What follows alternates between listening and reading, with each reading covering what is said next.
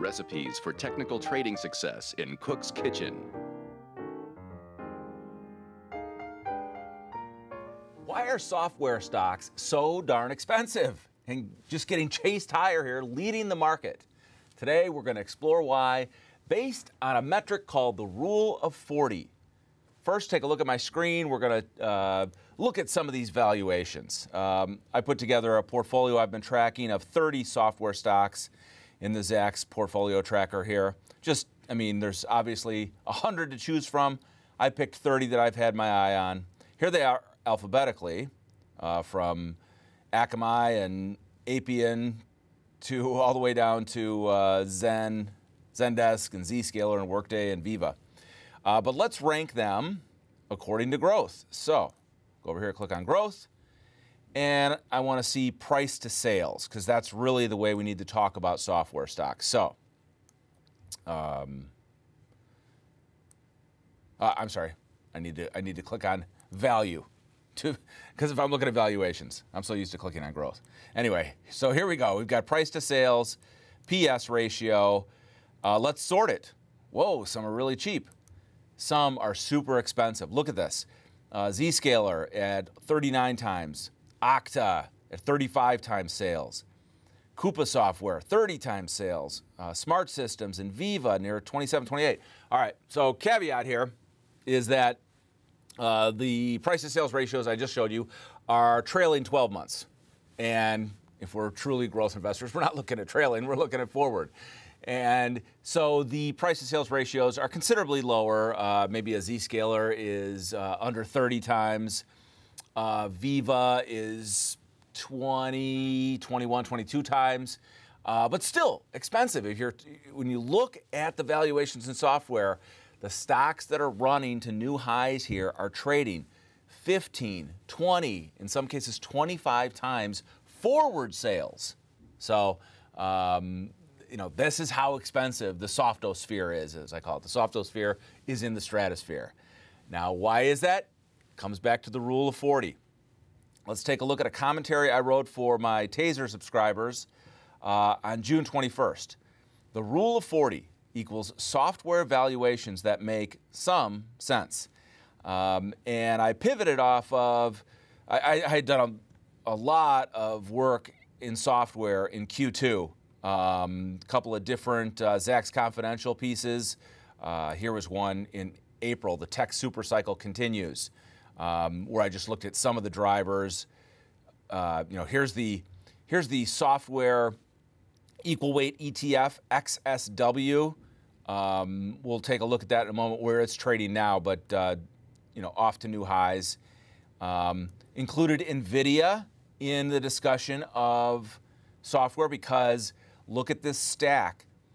NVIDIA, Jensen Huang, he knows what he's doing. He just doesn't create the parallel architecture for artificial intelligence.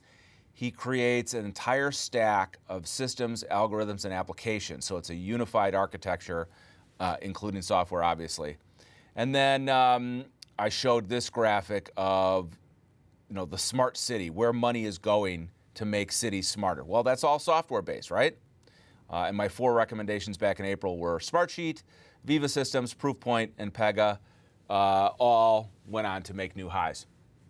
Then in June, took another dive into software, because you just can't study this area enough. It is the future. Software continues to eat the world, as I say, because, or as Mark Andreessen originally said, but I keep reiterating it, because software doesn't consume time and space, and it actually creates more of them. There's infinite variations of programs that suit a particular business's needs. So in June, I did something called Big Data Gold Rush. Harness chaos or be disrupted. And I took a closer look at some of the companies that were doing data mining.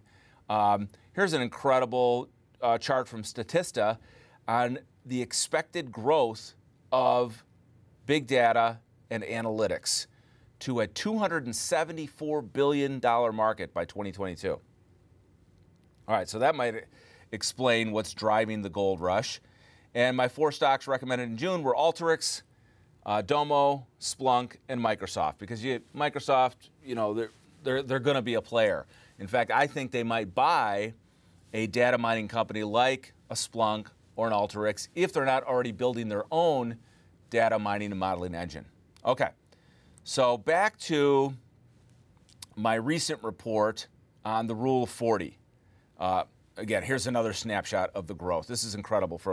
This is from an iBank research team, where we just crossed 100 billion in sales in the SaaS industry in 2018, and the next 100, and that took over 10 years.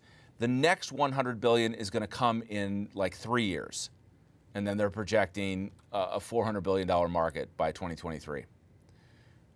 All right, so let's get down to the Rule of 40. This comes from Brad Feld. Brad Feld is a famous Silicon Valley VC, and his Rule of 40, he wrote about it in 2015. It's just really simple. He wants to own software companies if they have at least 40% a combination of sales growth and some metric of profit growth. So, they could have no profit margin at all and be growing sales at 40%, and he would consider that a software company to own. So I'll read directly here from Feld. The 40% rule is that your growth rate plus your profit should add up to 40%. So if you are growing at 20%, you should be generating a profit of 20%. If you are growing at 40%, you should or could be generating zero profit. If you are growing at 50%, you can lose 10%. So obviously anything better than 40% was great for him. But here's the question. What metric of profit is he talking about? And this is again from his 2015 blog on the Rule of 40. Are we talking about EBITDA, operating income, net income, free cash flow, or something else? He says he prefers EBITDA as a baseline, and then he backtests with other percentages. For example, he says, hey, if you're running your SaaS on AWS, your costs are consistent, and so your EBITDA should be consistent too. All right. Now, so that's basically the Rule of 40. And that's why these valuations are so high and why investors keep plowing into them. Because, listen, when you think about it, how many software stocks are going to be impacted by the trade war? Some, but very few. They're not shipping. They're not shipping products. They're not shipping the disks of software. It comes from the cloud. And their growth is in cloud infrastructure or cloud services, globally, where it's just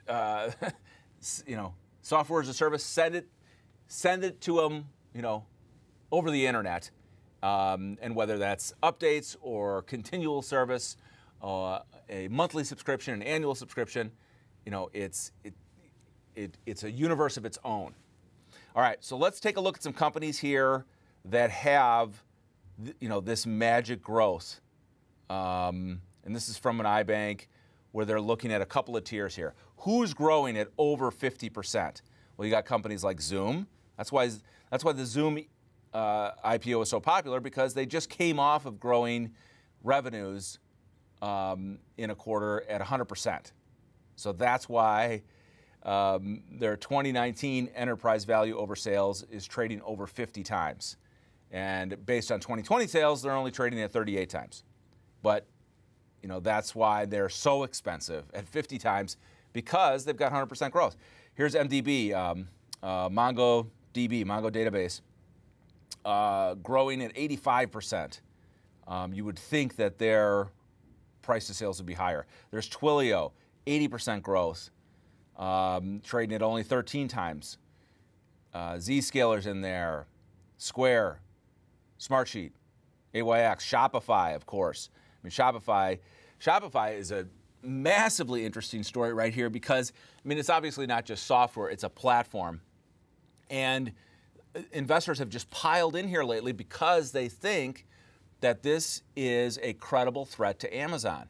That, They didn't name the platform Sellify just for sellers, which is the way I've always thought of it. But I was talking to another investor. It's like they didn't name it Sellify. They named it Shopify, which tells you where they're going in terms of creating a shopping platform. They're not just catering to the small business that wants to sell.